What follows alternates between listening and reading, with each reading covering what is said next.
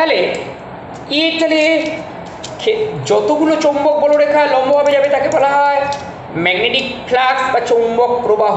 তাহলে এই যা ক্ষেত্রফল, যদি সিজিএসে বলো, এসআই বলাটাই ভালো, তাহলে এর ক্ষেত্রফল ধরো 0.1 বর্গমিটার।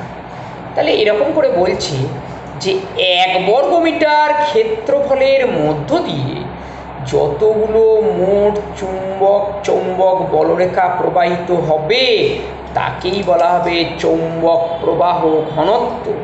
কোনো তলের, আবার বলি, কোনো তলের একক ক্ষেত্রফলের মধ্য দিয়ে মোট কোনো তলের একক ক্ষেত্রফলের মধ্য দিয়ে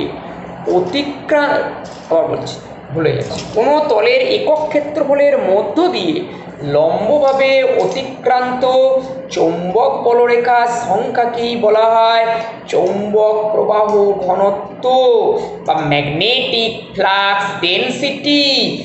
এটারই অপর নাম চৌম্বক ক্ষেত্র। আগের দিন যেটা বলেছি যে চৌম্বক ফ্লাক্সকে লেখা হয় ফাই দিয়ে। সুতরাং আমি এখান থেকে একটু দূরে সরে গেছি এই অধ্যায়টা থেকে, তোমার বইয়ের বাইরের কথা কিছু বলছি। সুতরাং একটা এরকম ধরো তল আছে বা একটা কয়েল আছে, ধরো কয়েলের এর একটা ক্ষেত্রফল আছে, তো এর মধ্য দিয়ে ধরো চৌম্বক বলরেখা যাচ্ছে। আমি ম্যাগনেটটা আমি এইদিকে আনছি, লেফট সাইডে।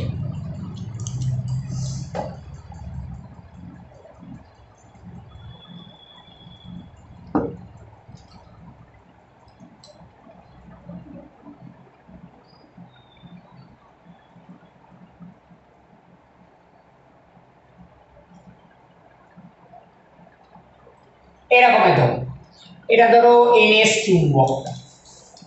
তা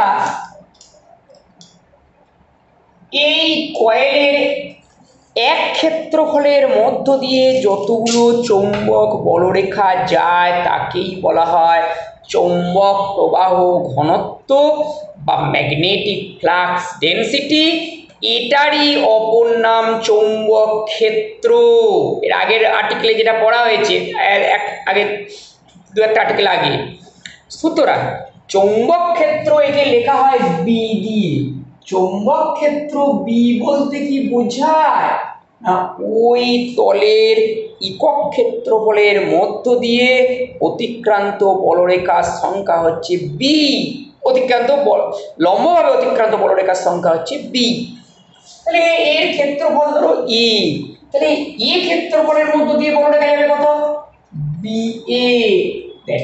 this is the magnetic flux phi. সুতরাং বলা যেতে পারে phi equal to B A. CGS SI পদ্ধতিতে ফাইয়ের একক আগে বলে দিয়েছি ওয়েবার, তার মানে বি এর একক হচ্ছে, সুতরাং বি ইকুয়াল টু হবে ফাই বাই এ, তার মানে ওয়েবার বাই মিটার স্কোয়ার। বিজ্ঞানী ওয়েবার একজন খুব বিখ্যাত বিজ্ঞানী, এদের নাম অনুসারে হয়েছে, এনার নাম অনুসারে হয়েছে, বা ওয়েবার পার মিটার স্কোয়ার। এটাকেই বলা হয়, অপর নাম হচ্ছে টেসলা। অপর নাম হচ্ছে টেসলা। এসআই পদ্ধতিতে চৌম্বক ক্ষেত্রে একক হচ্ছে টেসলা। আচ্ছা, ওইদিকে আর আমি যাবো না, একক মাত্রাতে আর যাবো না, মাত্রা বার করতে গেলে অন্যভাবে করতে পারবে না, বুঝতে পারবে না। আচ্ছা, তাহলে এবার ধরো এর চৌম্বক ক্ষেত্র ভেক্টর রাশি, চৌম্বক ক্ষেত্র ভেক্টরটা এইদিকে। আবার তল হচ্ছে ক্ষেত্রফল, তলের যে ক্ষেত্রফল সেও হচ্ছে একটা ভেক্টর রাশি। তাই সেই ভেক্টরটাকে লেখা হয়, সেই ভেক্টরটার দিক হচ্ছে তলের ওপর লম্বভাবে, তুমি যেদিক থেকে দেখছো সেই দিকে লম্বটা থাকবে, এদিক থেকে দেখলে লম্বটা এদিক থাকবে। তাহলে সেই ভেক্টরটাও ধরছি এই বরাবর, এদিক বরাবর একই দিকে, অর্থাৎ B vector R A vector R at the same direction, so b equal to a, phi equal to ba।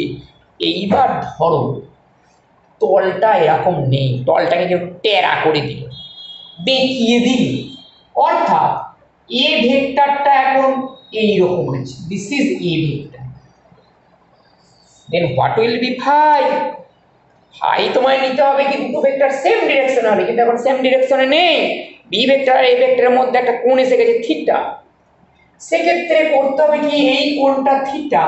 তাহলে আগে তোমাদের বলেছি বেঁকাকে সোজা করতে গেলে কস দিয়ে গুণ করতে হবে, অর্থাৎ এই এ ভেক্টরটার ক্ষেত্রফল মনে রাখবে, রিমেম্বার দিস, ক্ষেত্রফল বা area is a vector quantity and it's direction is perpendicular to the plane of the surface. তা এটা বেঁকে গেছে এরকম, তাহলে এই এদিক বরাবর করতে চাইছি, অর্থাৎ বি এর দিক বরাবর, তাহলে এ ভেক্টরের উপাংশ বি বরাবর কত হয়, এ কোসাইন থিটা, ব্যাপারটি সোজা হয়ে গেল।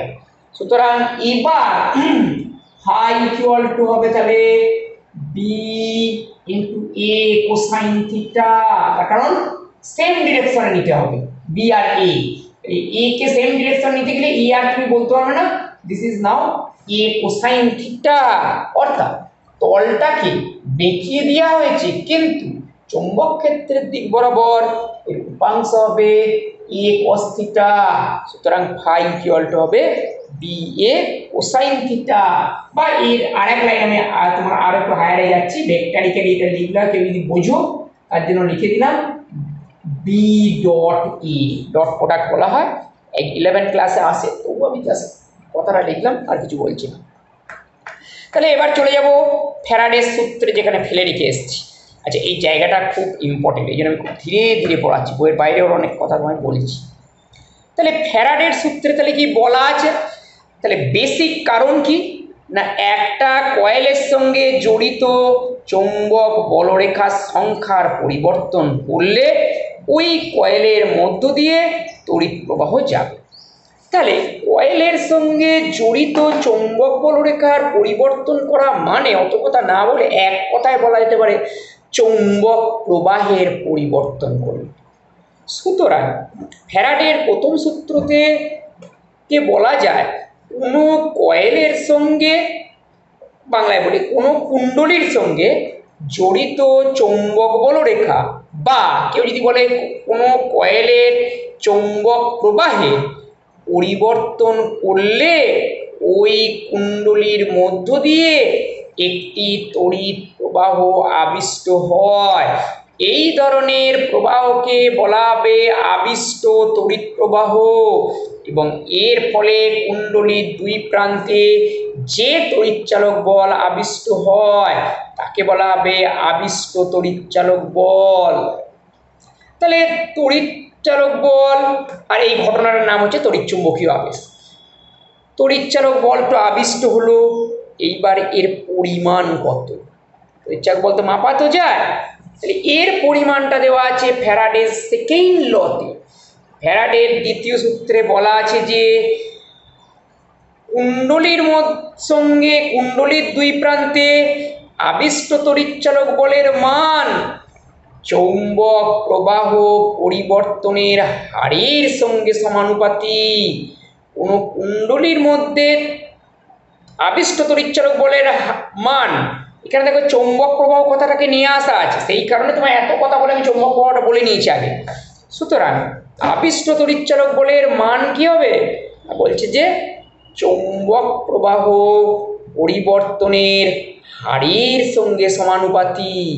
অর্থাৎ তুমি ধরো এই ম্যাগনেটটা প্রথমে এখানে ছিল, তারপর তুমি ঝাঁ করে দিকে নিয়ে চলে গেলে, অর্থাৎ এখন বলরেখা কাট করছে 5টা, ঝাঁ করে 0 করে দিলে, এবং এটা করে দিলে 0.01 সেকেন্ড সময়ের মধ্যে, এত দ্রুত করলে, তাহলে বলা যেতে পারে যে প্রথমে এর মধ্যে বলরেখা ছিল φ1, পরে হলো φ2, যদি উল্টো দিকে নিয়ে যাও, প্রথমে 0 ছিল, ঝাঁ করে তুমি নিয়ে চলে 10খানা বলরেখা চলে গেল 0.1 সেকেন্ডের মধ্যে। তাহলে প্রথমে ছিল φ1, পরবর্তীকালে হলো φ2। সুতরাং চৌম্বক প্রবাহের পরিবর্তনের হার হবে φ2 মাইনাস φ1। এইটা হয়েছে টি সেকেন্ড সময়ে, তাহলে 1 সেকেন্ডে হবে by T. আবিষ্ট তড়িৎচালক ball E proportional, এটাই ফ্যারাডের দ্বিতীয় সূত্র, যে আবিষ্ট তড়িৎচালক বলের মান চৌম্বক প্রবাহ পরিবর্তনের হারের সঙ্গে সমানুপাতিক, অথবা ক্যালকুলাসের ভাষায় লেখা হয় ই proportional to D phi DT. D মানে চেঞ্জ, ক্ষুদ্র ডিটি সেকেন্ড সময়ের ব্যবধানে চৌম্বক প্রবাহের পরিবর্তন হয় ডি ফাই পরিমাণ। 1 সেকেন্ড সময়ের ব্যবধানে চৌম্বক বলরেখার পরিবর্তন হবে ডি ফাই ডিটি। সুতরাং ই proportional to D phi DT. This is the ফ্যারাডেজ second law.